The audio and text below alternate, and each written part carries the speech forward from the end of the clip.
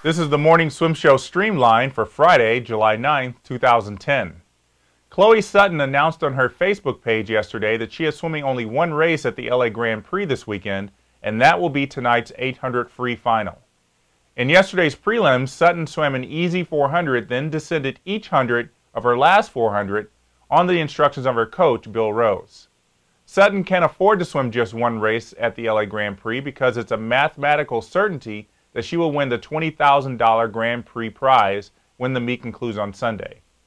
Kate Ziegler put up a great prelim swim of 8:31.05 to break Sutton's meet record of 8:31.29 and set up a great showdown tonight. Maluli and Chad LaTourette did battle in yesterday's 1500 free prelims, both posting a 15:11 to be the top two qualifiers for Saturday's final. Olympic and bronze medalist Ryan Cochran is also scheduled to swim the final, as is NCAA champion Michael Klee.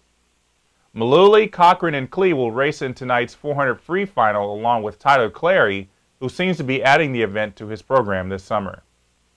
Also in today's prelims, Nimrod Shapira Bar-Or, a 2008 Olympian from Israel, posted the top time in the men's 100 free, setting up a fast final that would include Nathan Adrian, Matt Grievers, and Canadian Olympian Brent Hayden. Jason Lezak just missed out on the final, swimming a 51.07 in prelims for 9th place. The women's 100 free final will be just as star-studded, if not more so.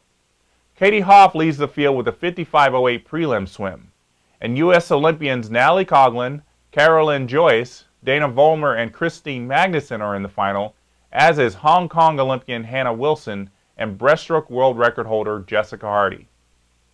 Katinka Hasu is the top seed in tonight's women's 200 fly and 400 IM finals.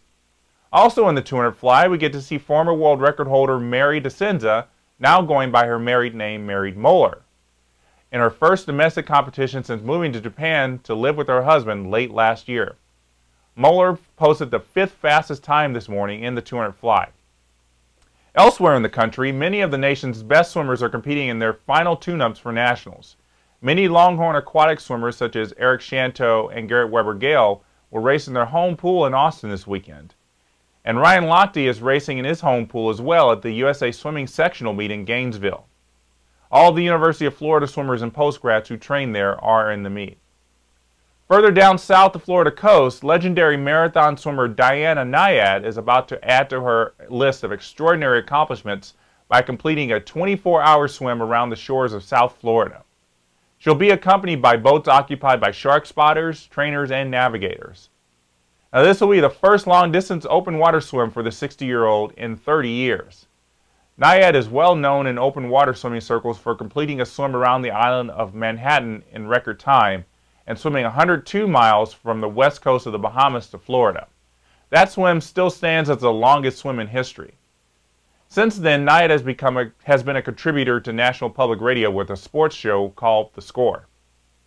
2 weeks later, Nyad is going to achieve something a little more daring. She's attempting to break her record for the longest swim by traversing the 103 miles between Cuba and Key West in Florida. We'll keep you updated on her progress. And finally today, we want to welcome back to the pool Olympic champion Laura Wilkinson, who officially announced her return to competition yesterday in an article in the Houston Chronicle. Wilkinson won the gold in the platform event in 2000 and competed in the 2004 and 2008 Olympics, but retired shortly after leaving Beijing without a medal. But the 32-year-old is not competing on the platform anymore. She's taking on the springboard event, which she hasn't done in 10 years. Wilkinson is competing this weekend at a meet in Florida in an attempt to qualify for the national championships. And that's it for the show today. Be sure to visit swimmingworld.com throughout the weekend for results from LA, Austin, and Gainesville. And we'll see you next time on swimmingworld.tv.